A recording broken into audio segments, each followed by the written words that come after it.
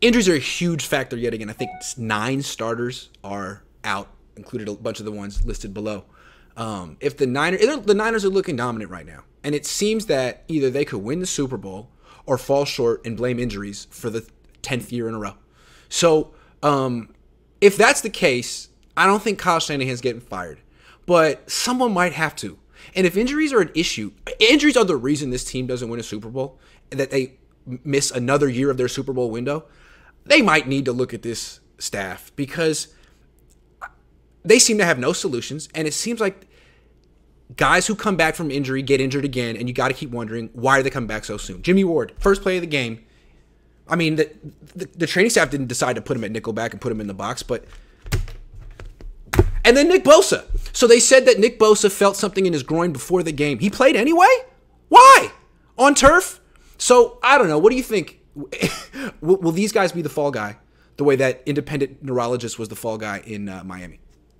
Well, if this was like a one-season issue, we could call it bad luck. But it's every single year since Kyle Shanahan took over the 49ers. So there's a pattern there. So there's something going on within the 49ers organization, whether it's Kyle Shanahan or the team or the medical staff, training staff. We don't know what it is. It's hard to dial it in. I think a lot of it is the way that they play football. That's part of it. But I'm really not sure. But all I do know is when you see a pattern over several years, it's not just bad luck. There's something going on, and it needs to be figured out by people smarter than me. I don't know what it is, but it's something.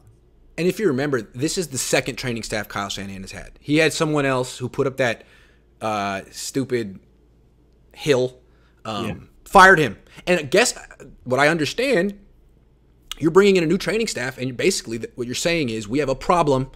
We have an injury problem. You fix it. And I'm sure he had in his interview graphs and spreadsheets and a very impressive presentation explaining how he was going to reduce injuries. And it may not be his fault, but he hasn't succeeded at all. So bring in someone else. Yeah. Hear a new presentation. Get a new strategy. This whole hire guys from the NHL and be forward thinking hasn't worked. Why don't you just find a team that's had some success in this area the last few years? The Rams are one of them, and hire someone from that staff. It's simple as that. Do that because they haven't tried that yet. I mean, they got to keep trying with new medical staff and training staff, but it's also like, if you've had 2 separate ones, if you try a third and it's still happening, that tells you something else. That's a good point. Yeah. Maybe you don't want to make yourself the common denominator like that. Steven says, I still don't understand why Jordan Mason isn't getting a few plays. Maybe Kyle is trying to keep a wrinkle for late in the season. Possible. I still think there's a little bit of a troll in him where he hates criticism. He hates being told what to do. He doubles down on his mistakes. And he has to get to Jordan Mason on his time. You know what I'm saying? On his freaking time. Not because we said so. Yeah. But it'll make sense to him.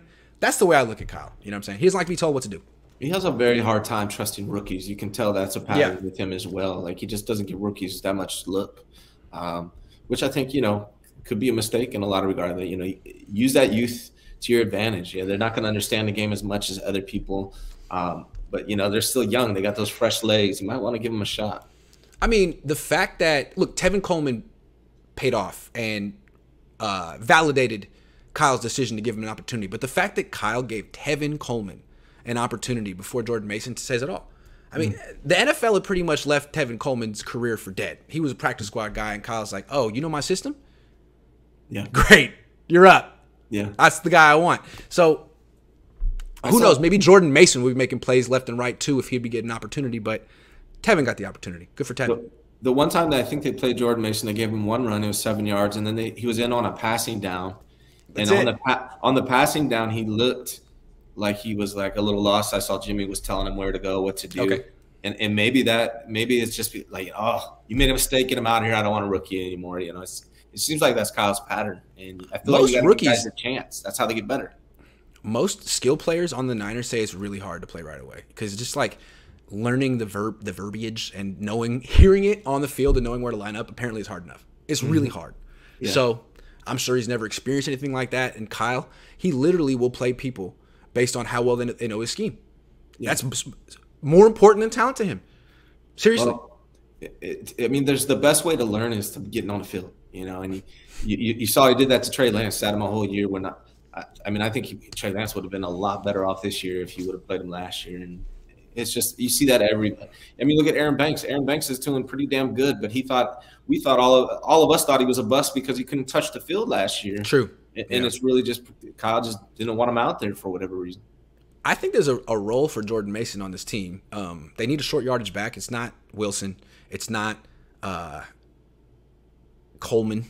You don't want to run Wilson into the ground like that. You don't want him taking those high impact. Make it Mason. He's a beast, man.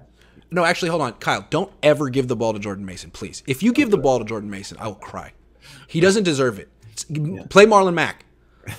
Does Jimmy throw the interception instead next week? I hope not. I mean, I'm not rooting for him to. We'll talk about them, but they're not very good, so hopefully not. Jimmy B's KC all aboard PSJ train. I mean, you can do that. You can be on that train. I'm not joining that train.